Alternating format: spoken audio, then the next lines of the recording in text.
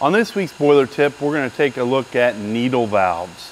While a globe valve is good for throttling, we're still dealing with fairly large volumes, like a bypass on a pressure reducing station or a bypass on a boiler feed water valve. But when we're dealing with very small volumes, like surface skimming, we need something that's even more precise. And so that's where the needle valve comes in.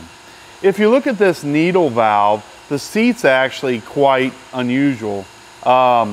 It's actually 4 little V slots, and what that does, it allows, as the valve opens, to begin with only a tiny portion of that V exposed. And that's going to give us a very restricted, very limited flow. And then as we throttle the valve open, that V surface or that V area gets larger and larger until we get to the flow of the valve. So if we're trying to throttle something precisely, it's hard to beat a needle valve.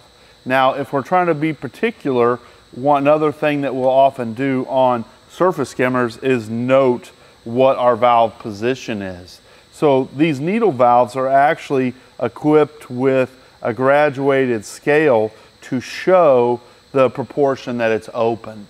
So if we finally get this set exactly where we want to control our conductivity, but we're going to shut the boiler down for the weekend, we can close this and then reopen it to the same spot it was on Monday with pretty good reliability.